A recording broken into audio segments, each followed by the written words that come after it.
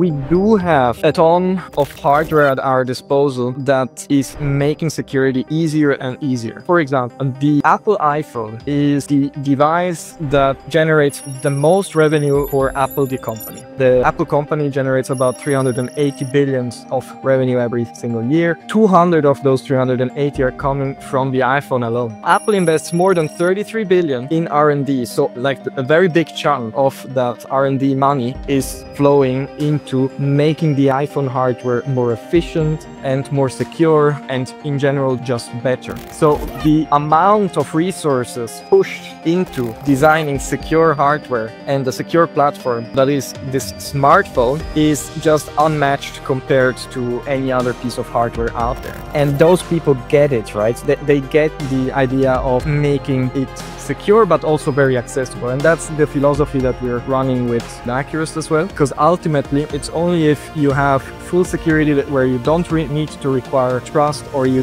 don't need to assume that there's only good actors in a network. Only like that you can build something that is truly global scale and truly reaches mass adoption ultimately.